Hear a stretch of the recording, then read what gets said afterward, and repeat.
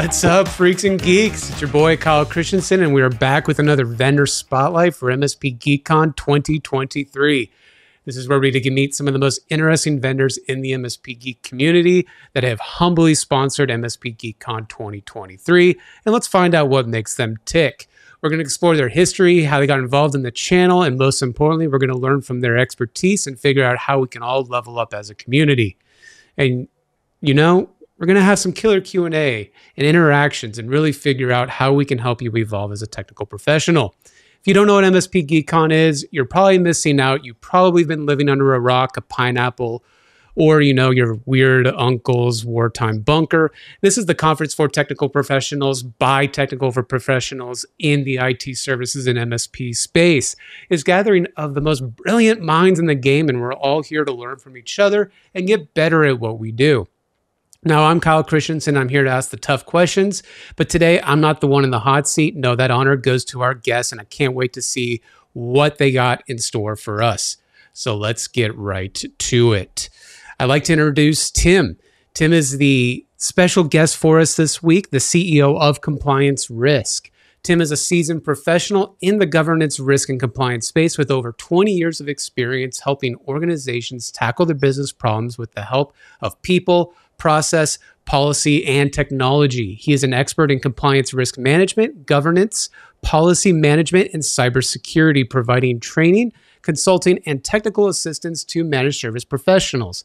Tim is a busy guy, but most importantly, as a U.S. Army veteran, thank you for our service, Tim knows that what it takes to lead high-performing teams, and he brings that same level of discipline and expertise to his work at Compliance Risk.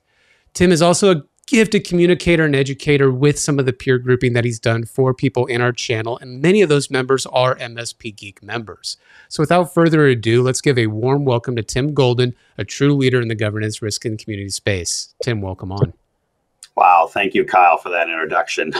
You know, it's humbling when you actually hear those words put out there, but thank you so much for the opportunity. You know, MSP Geek and the community around that, you know, is really kind of near and dear to my heart.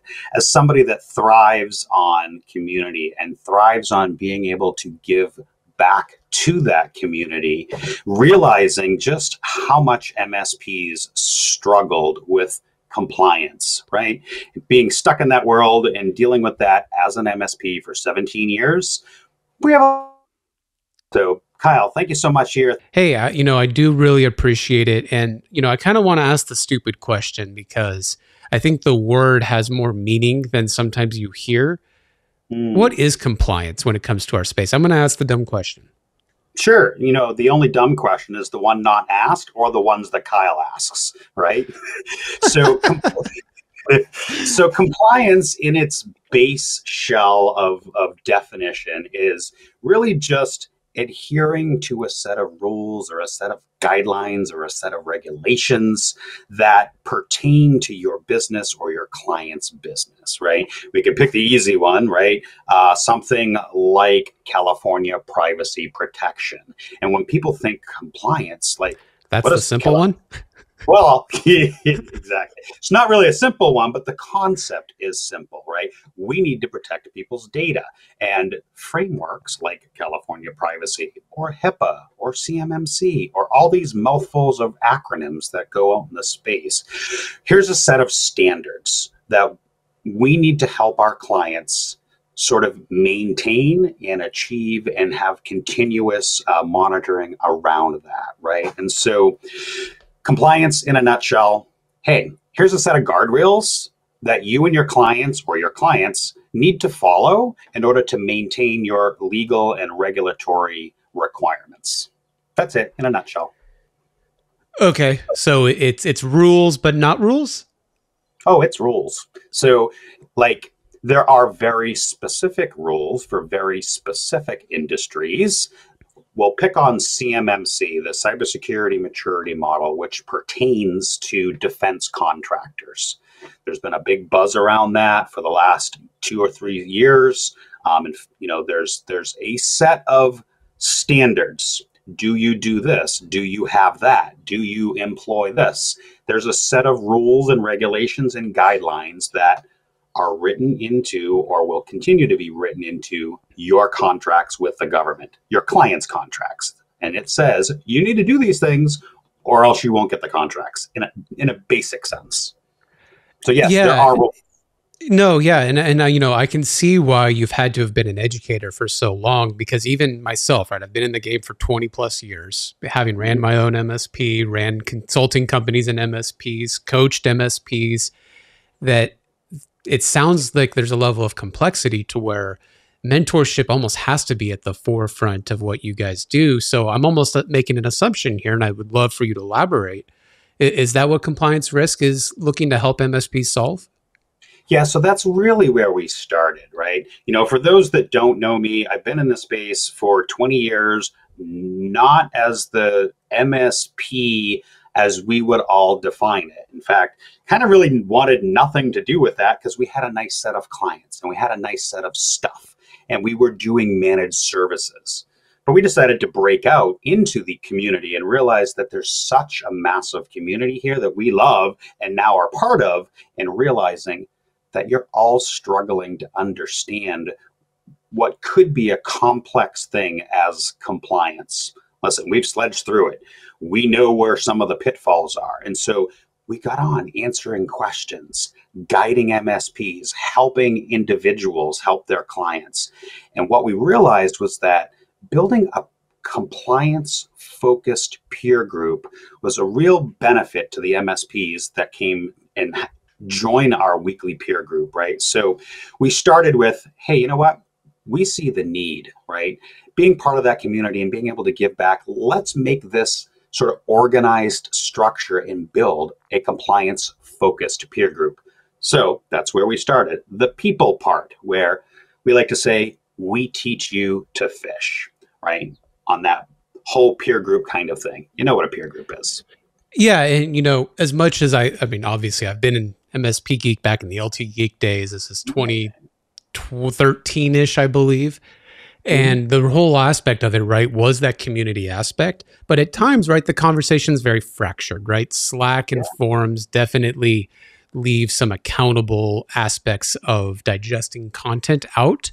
So I can see where something as detailed as compliance could really need that peer group structure to say, hey guys, we're going to learn one thing today. Sit down and Tim's going to talk to you. Yeah, a good example of that is data flow diagrams. Wow, that sounds like a big word, right? So we know as IT service professionals and MSPs, we need to know what data we're protecting. We need to know where it's coming from. So I literally did, one of our peer groups. We actually did it 4 times, so it's sunk in their head. What is a data flow diagram? How do we build a data flow diagram? What goes into? And we literally did hands-on lab. We did it once last summer. We did it again in the fall. We kind of iterated and did it again this summer so that you can get sunk in your daily or monthly or annual routine. Like, how do I do a data flow diagram? Oh, and now I have the training to actually go do it, and how it can benefit me as an MSP and ultimately my clients, leading to hopefully more MRR, more project work, right? So just that one little thing, data flow diagrams. But we do this week after week after week, and we back it up with Slack. We back it up with educational materials that we put out on our dashboard and so on and so forth. I gotcha, man. And, I love the approach because for a lot of us that aren't maybe owners, right? A lot of us that might be watching the call where we're just the technical professionals, right? Some of the value that our MSPs can bring us is education, right? Because that's that rising tide mentality to where now my education has more value that I will eventually turn into salary and career growth and, all of the extra stuff that's in there. And, I also start to wonder too, Tim, is that all that education though, sometimes, and I don't know about you, as I've gotten older, I forget it the next week. So, are you guys trying to tackle the other side, which I guess, for all, education needs some type of its own compliance and maturity so an MSP can avoid its own risk in managing clients? Yeah. So, and I want to touch on one brief point before because you mentioned that the technical humans at the MSP, the humans pushing the ones and zeros, right? We've now had, 3 humans of our peer group now pass their CISP exam, not because of compliance risk, but compliance risk helped augment their CISSP learning, right? Which then makes that human, better prepared, more marketable, all that fun stuff, right? So I wanted to address that real quick.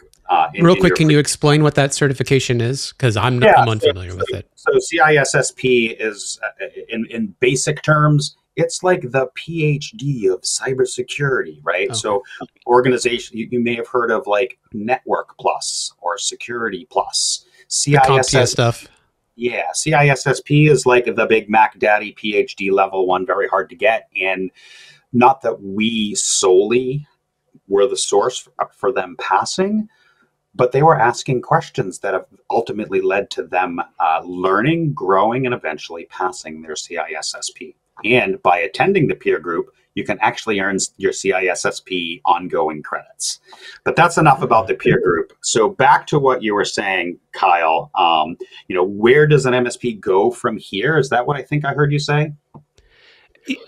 Yeah, because to me, and as having ran an MSP and mentored many technical professionals, right, we have all this education sometimes, but is this just to supplement our clients from part of their help desk and MSP offering? Or is this something bigger where you are helping MSPs in another avenue to support their clients?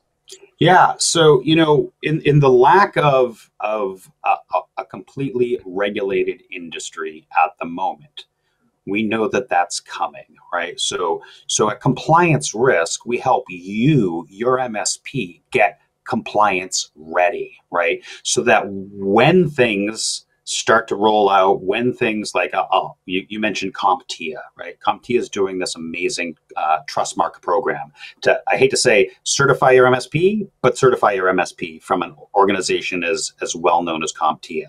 What compliance risk can help you do is get you through that journey to become compliance ready, right? By putting in the right people, the right processes, the right policies, and the right governance to get your own house in order. Or as some of us like to say, drink your own champagne, or all those other analogies. Getting your own house in order, compliance risk can help you through that journey to get you compliance ready.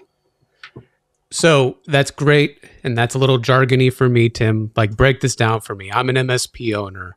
What is compliance risk going to give me to help with that? People, peer group, compliance as a service. Okay. So is that like a tool? Is it like some check marks? Is it a certification?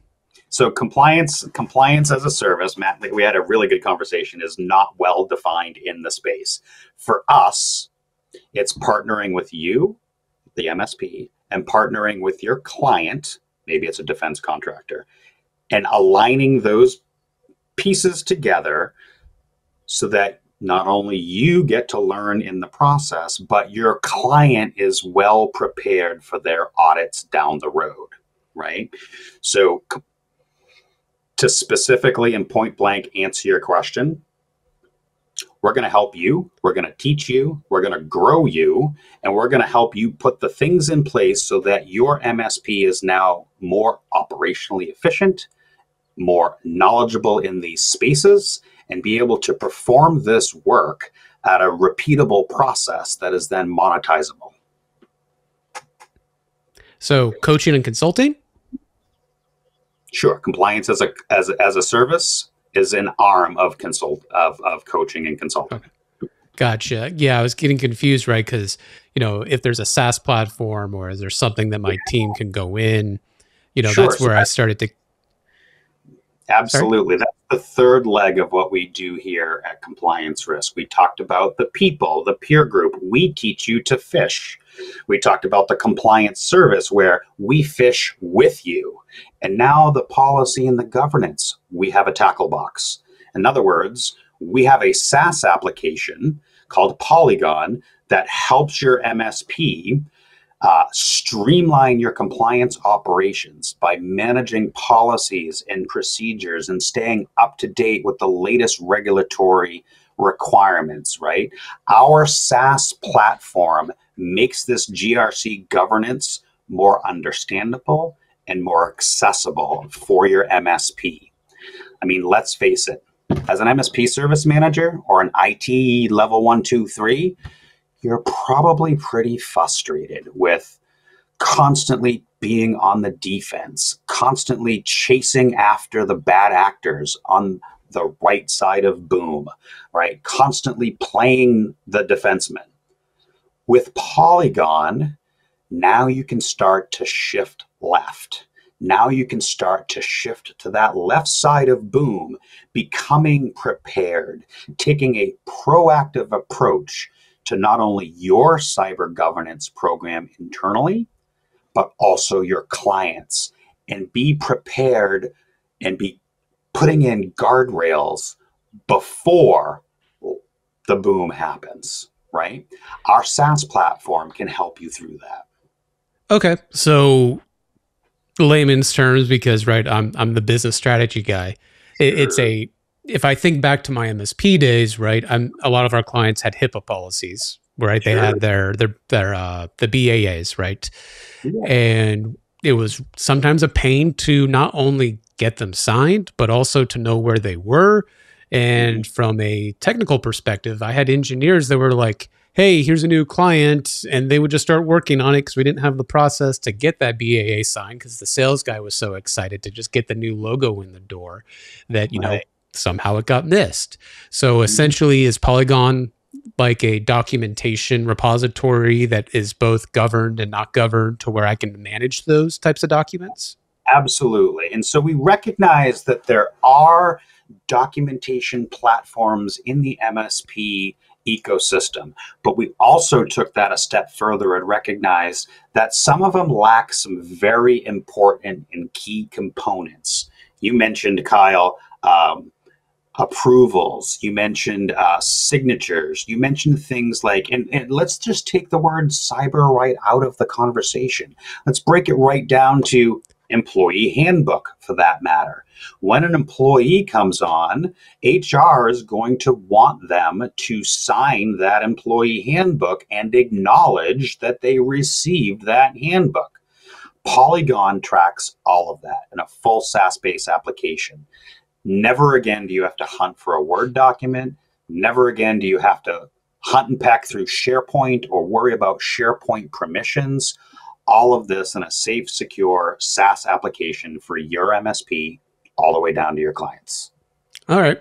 I like that, right? Because I know for me, I mean, I'm not happy at admitting this, but a lot of them would end up in DocuSign, and from there, it would probably be uploaded to a SharePoint page, and it was never managed. I'm going to be real, right? In the early days, especially for you MSP owners that are watching, where you're in that hustling phase where you're like, I'm just trying to stay alive.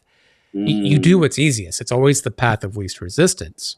And I know I was talking to Wes Spencer and Alex Farling a couple days ago. We're going to be doing a session called the Minor Leagues of Cybersecurity next week.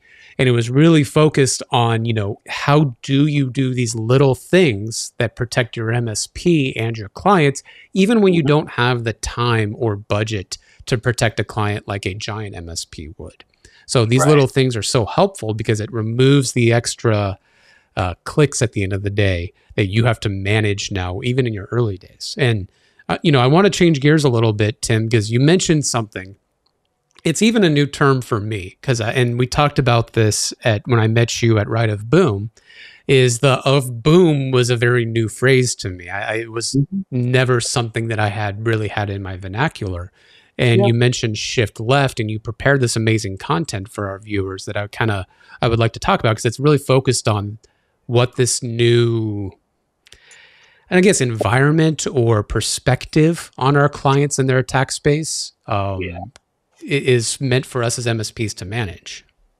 Yeah. So, you know, cybersecurity governance, right? Like, what does this mean? They're big words. You know, governance seems scary. And, you know, when we break it down to its lowest common denominator, for you, the technical expert, like the process of governing, having something in place and a process to back that up that is now repeatable, right? That is obtainable, right? And when we think of cybersecurity governance, we think of the policies, the procedures, the password policy, for example, the acceptable use policy, for example, right? And the ongoing management of those things, right? Not just do it once and forget it. We mentioned earlier, compliance is here. We mentioned earlier that regulatory bodies are starting to form to making sure we're keeping our own house in order, as well as our clients. And our clients, FTC safeguards, by the way, which whole nother thing, is out like literally in less than 30 days. And these things require these documents to not only be existing, but also to be governed, to have change management, to have authorizing officials, all the way down to training the end user and getting them to adopt these policies. That is left side of boom. Kyle, to answer your question, boom is the thing that happens, the ransomware, the encrypted event, the whatever. Boom is what happens. Right of boom is, what do we do now? How do we fix it? How do we thwart it off? Left of boom and shifting that left is being proactive in your MSP. I'm so glad you finally said the word, because I'm like over here holding it back, just being like, let's simplify this. Left is proactive, right is reactive. Mm-hmm. Let's not get into the marketing jargon. At the end of the day, us as IT professionals have to keep in mind, how do we become proactive, which means we have less shit to do if shit goes wrong, right? Let's call it what it is. And then if we're on the right side, right? If we, whoa, just throwing my mic around all over here, see, right? We get boom. there's my boom. Right, we get to the right side. That's when Kyle and his team end up working overtime because we didn't put the necessary cautions in place. But there's also those attack surfaces, right, which aren't always in our control, right? There's always those 0-day efforts or 0-day risks. I don't even know if I have the right word, but those things that just kind of happen. And especially for us young MSPs, there might be stuff that, right, are of boom, might be less mature than another MSP just because we're just getting started. Our standards are just getting going.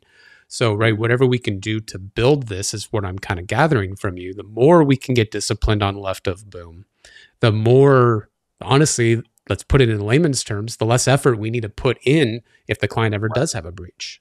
Exactly. The better, I will go back to my Boy Scout days, be prepared, right? So, political stuff aside, like the Boy Scouts got it right when they said, be prepared, right? So why is governance important, right? Well, obviously we talked about compliance, that big scary word, right? Why is it important? Because there's laws, there's regulations, there's standards that we and our clients need to adhere to. And ensuring that we're doing this work will ensure we're being compliant with the laws and regulations. But let's even break that down to another step, like data protection, right? What are we protecting and how are we protecting it? Discussing in policies and procedures around all that kind of stuff. Like, at the end of the day, I don't want to see my data showing up all over the internet, and nor does your client, right? Just the other day, let's see, less than a week ago, Harvard Pilgrim had a giant ransomware, and you're hearing on the dark web, data is getting, pushed all over the place and sold, right? Being able to have a governance program that can talk about how you're protecting that data, right? And of course, business continuity. If you don't know what business continuity is, well, that's a way for you to ensure that there are redundant systems and redundant things in place. There are plans to protect against stuff. There's stuff to protect that right side, right? To have that continuity within that business, backups, disaster recovery, all kinds of fun stuff.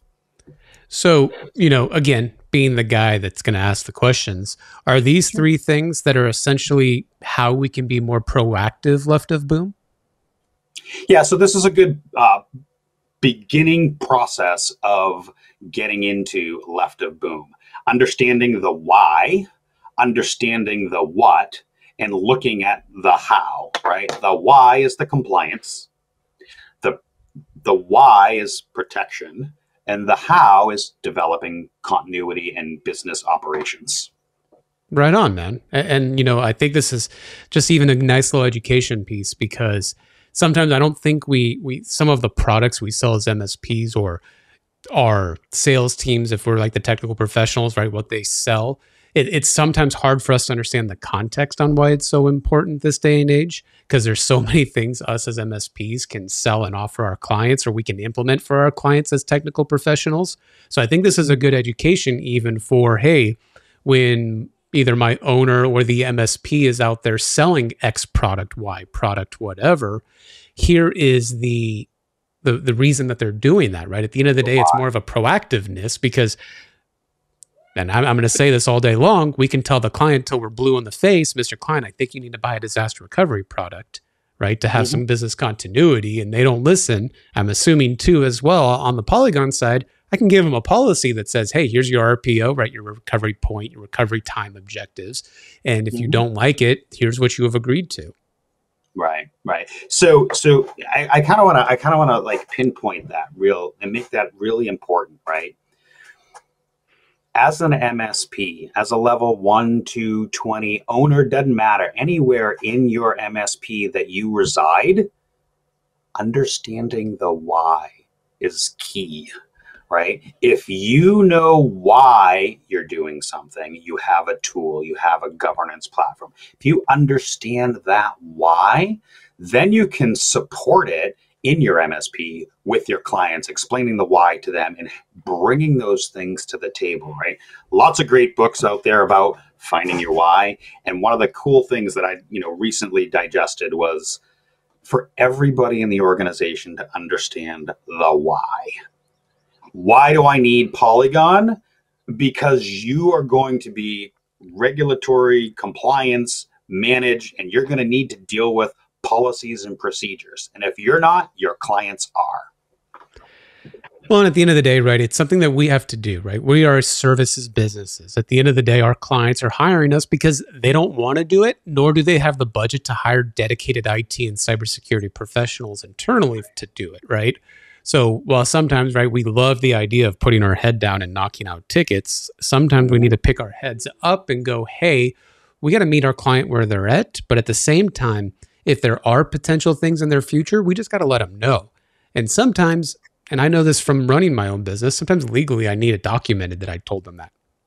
Yeah, absolutely. Right. And that, that goes back to getting your house in order, covering your risk, right? Yeah, it's sometimes risk of the MSP, not of the client. Yes, exactly. Like we mentioned employee handbook, right? You are going to tell those employees, this is what the vacation policy is. This is what the paternity, maternity, like this is what we do. And you agreed to adhere to it. And when you're late 7 out of 7 days a week and you excuse, like when you're not living up to your job that you've agreed to, now I have a document that says, this is what you said you were going to be. There's an accountability aspect there, right? And so... Ooh, you said my favorite word, Tim. I think this resonates with some people, right? The accountability baseball bat sometimes needs to come out. Exactly, right? It doesn't matter if it's a password policy or an employee handbook, right? What Polygon brings is that level of accountability across the organization, right? And an easy-to-use software application, web-based, fun stuff. Well, Tim, I think we're coming close to our time limit, and I wanted to have a chance to say thank you for sponsoring this amazing conference that we are going to have. And honestly, as someone that's been in the shadows the last 6 to 8 months planning this, it would not have happened without the vendors contributing so that we could have a dedicated place for education. So thank you so much. Yeah, this is awesome. I'm really looking forward to it. We were very selective on the conferences that we were choosing to go to this year, and MSP Geek was only one of the 2 that we were choosing for this year at the moment. And so we're very proud to be part of this, very proud to be part of the community, and we look forward to seeing you stopping by our booth. Yeah, thank you. Thank you so much. Right on, man. Well, hey, we appreciate it again. And I want to reemphasize it, guys, that's literally the response we've been getting as we've been planning this conference is these vendors, our our not counterweight, but they help us float, guys. They really are there to raise the tide. And a lot of these vendors out there, they have MSP backgrounds. They were one of us at one point, and they understand those struggles that we have to deal with day after day. And it's so amazing to see the response that they've had. And with that being said, guys, it is a wrap for today's Vendor Spotlight with Tim from Compliance Risk. I hope you all enjoyed learning more about his journey and the amazing solutions his company has to offer. As always, guys, we want to thank the MSP Geek community as well for joining us and being part of this conversation. The input and feedback we've been getting from all of you has been invaluable to the growth and success of our industry and our channel. If you have any additional questions or you want to learn more about Polygon or Compliance Risk, please be sure to check them out their website. Go connect with Tim at the conference. Go message him on MSP Geek. He'll find a way to get in hold with you. And finally, big shout out to MSP Geek for creating this amazing platform and community to share our experiences and knowledge with each other. We can't wait to see what the future holds for our community. Thanks for tuning in. And until next time, guys, keep geeking out.